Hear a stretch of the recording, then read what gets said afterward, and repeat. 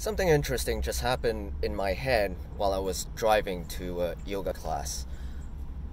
I realized that I'm trying very hard to keep my mind empty, and by extension, I'm trying very hard to keep